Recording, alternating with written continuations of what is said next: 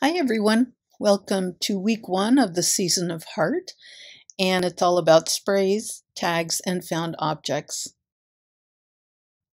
So I'd like to begin with tags. What you see here is the culmination of our 100-day collaboration. Claudette and I worked on a series of tags as prayer flags, and it was a lot of fun. Maybe you followed along, but the fact that tags was one of the items that we had to work with this week really had me stumped. It's not that I'm tired of them, it's just that I guess I was looking to use it in a different way. So that was the struggle for this week, and I'm going to walk you through my process and see how I ended up with what I ended up doing. So instead of using a traditional tag, if you will, I started to pull other things that can be used as tags. Nothing new here. So this pile, all right, I started pulling game cards and flash cards, you know, vintage collections, if you will, and they're different sizes. So this is how it all started.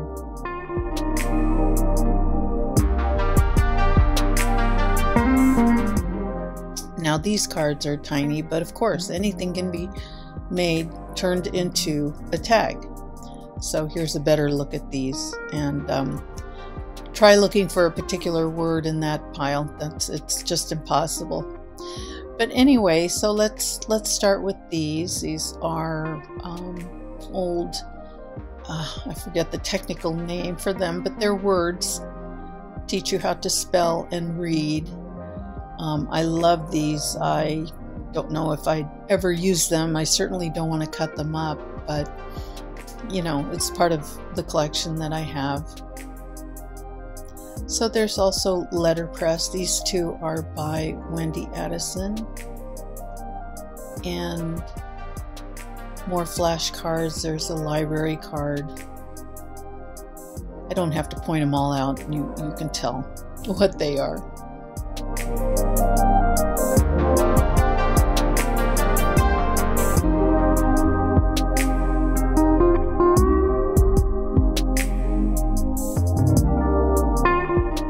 Now this little tag is actually from, it's a scrapbook die cut, and that's another thing. Pull out your scrapbook papers and cut them down to the right size that you need.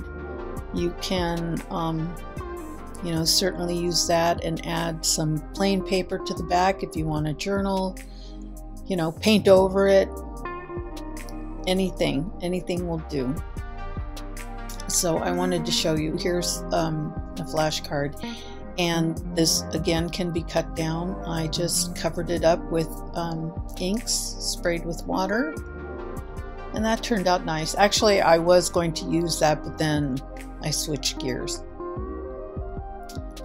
So this is where my mindset was as far as tags were concerned. I wanted to use up, or these were potentials. Let's put it that way, rather than ready-made tags. And then I went through some things and thought, again, you can use anything to make tags, and these are tags, tiny ones, that I had stitched fabrics on. Let's get a closer look here. And I could certainly have used these. Again, having something already prepared was my whole goal in this, and I really wanted to stick with it. So that's why I was struggling. Product tags, clothing tags, these are great too, because you can just gesso or collage on top, and the shapes are fun. Then I pulled out some notes that had hearts on them. That one there's from Kristi, the one previous was from Jana. This is Traci There's one from Aimee, a couple from Mystele, and a sticker from Jennifer Mercede. So again, oh, and here's the tag from Kristin. These are fun too, to use as is. Again, I wanted, the theme was heart, so heartfelt, things that have meaning, things that I already have. That's a vintage postcard, obviously. And button cards. These are fun. Now, if they're too bulky, you can certainly remove the buttons, turn those into tags. These wouldn't work because of all the bulk that it would add. Oh, there's an old card from the Brave Girls Club. Does anybody remember that? That was great. So these were all heart themed. So I pulled that out to show. You can just punch a hole at the top. And playing cards. These are from the 60s. There's the Queen of Hearts. And so just, again, some quick ideas of things that you could utilize for tags.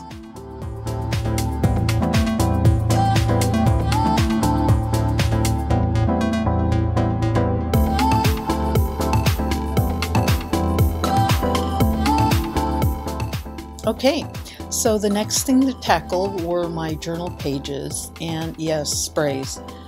Again, I didn't want to work directly on the papers. I wanted to use what I had. So having gone through my stash, I knew that I had some heart-themed like papers. So I pulled these, and I really love that teal, that turquoise color. And the pale pink, and then the darker colors. So I just went for it. Spent a lot of time with these, and in the next segment I will show you how it all turned out.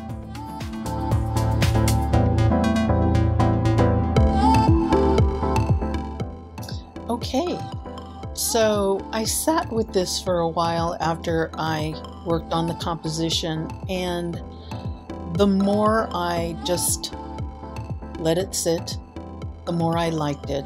I got the teal in there, you have the essence of hearts, you can see them, yet I don't feel like it is too overpowering. You know, there is a lot of color there. I love the contrast, and for me, there's enough white space. So again, this one really grew on me, and I really didn't want to cover it up. So then I had to think of ways to do that. I mean, if you're working with tags, you can always use them, you know, very loosely so that there's movement and you can see what's behind it, but it still wasn't gelling for me yet. So I had to sit with this for a while, and next I'll show you what I ended up doing. Okay folks, I'm going to do my best with this voiceover because I'll try to match it with what you see here the best I can. So, beginning on the left, when I finally realized that this was the way to go to preserve the background, that's when things really started to roll.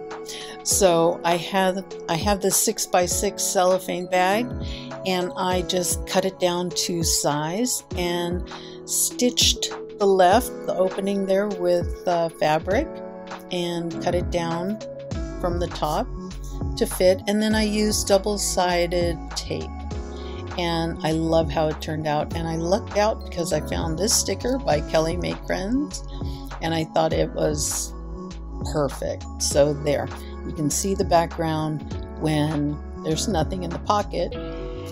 And I consider this what you're looking at as the bones of the layout. On the right, I'm using a vintage old Rolodex card. It's very thick, very heavy, and I went ahead and used spray inks on the back. I love the Payne's gray. I love the boldness. I have a label there, the Deep Listening and the one on the far right. Those were both made by Marianne Moss, I think, from back in 2009 or 11, and I just love them. I'm so happy to use them. On the right, again, to preserve the background, all I did was spell out heart to heart, and I just added a lot of scribbling around it because I didn't want straight dark lines to make the lettering pop. So I think this worked, at least for me. So I used just a number 2 pencil and a fine tip Sharpie, and the messier the better. But again, I wanted to really be mindful of this project, and everything has meaning. And on the cover here, I'm glad I went for the black and white and remembered Tim Holtz's paper dolls, and these two, perfect. In the back, I have a die cut from my own painted papers from a different project last year. The quote, I don't want to mispronounce the name, but it got lost in all the paper scraps all over the place, so I'll have to look for that and attribute that quote, but I thought that was so apropos. Whew, did I cover everything? Okay, I think what we're going to talk about next are, more. Oh, yes, you know, if you don't have little cellophane bags, of course, use page protectors or even packaging, product packaging. That works really well. Anything. So there you go. That shouldn't be too difficult to find and make. And I got the idea. I'm going to talk more about the dynamic duo of Kristi and Kristin, my lovely friends who are really experts on tags as well, and collaborators. All right, so let's talk about what I decided to put in the cellophane pocket there. Now, I have a bunch of tags that are already have backgrounds, already have paint. And so again, this was a result of that class that I took by Kristi and Kristin. So here's the original size, and I cut it down so that it would fit into the pocket. And all I did was I added more letters to spell out heart, and used a little die cut heart. I think that's by Tandiart. And then stitched, just machine stitched around. I like the candy cane striped string there, very simple. And there's room on the back if I wanted to journal. Okay, one down.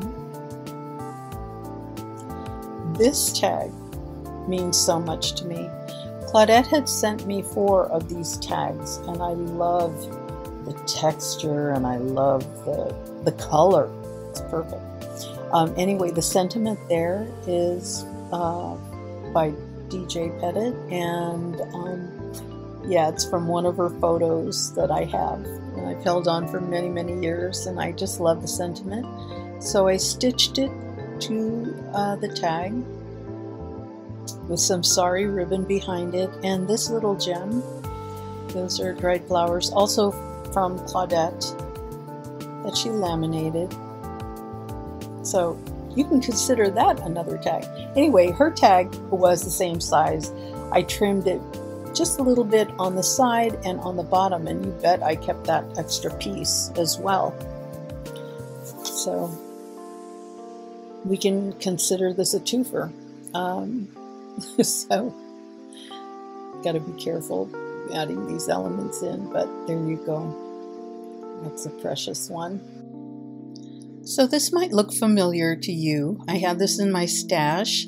I have a bunch of these after taking Kristi Nazzaro and Kristin Peterson's class, Tagged, Sewn, Connected, an affirmation journal workshop. I highly recommend it. And I actually did a video walkthrough of this journal.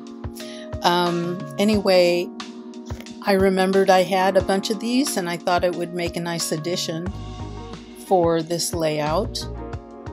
And by the way, the hand stencil was designed and made by Whisner-Quinlan, and I will link her Etsy shop below so that if you're interested, you might want to grab one. Next up, do you guys remember Moo cards from back in the day? Well, this one is by Pam Garrison, and that heart there is just a scrapbook die cut that I had. The words are by Kelli May Krenz. And then at the top, I just made a simple tag out of handmade paper by Claudette. And so 4 tags to go into that window pocket there. And I can't add any more. It doesn't have a gusset, and I don't want to risk tearing it. And in fact, after filming, I decided to pull out the large tag, and just left the 3 in there. And the beauty of having a pocket, any pocket like that, is that you could just switch it out anytime you want to.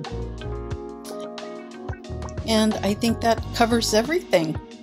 So thanks for listening to all this, but it's the only way I could explain that it was quite a process to get through, but I'm really happy with everything, even the struggle, and just taking my time. So sometimes that happens, more often than not. And anyway, I'll leave you with more detailed pictures coming up. So until next time, take care, stay creative, and I'll see you then. Bye, everyone. Thank you.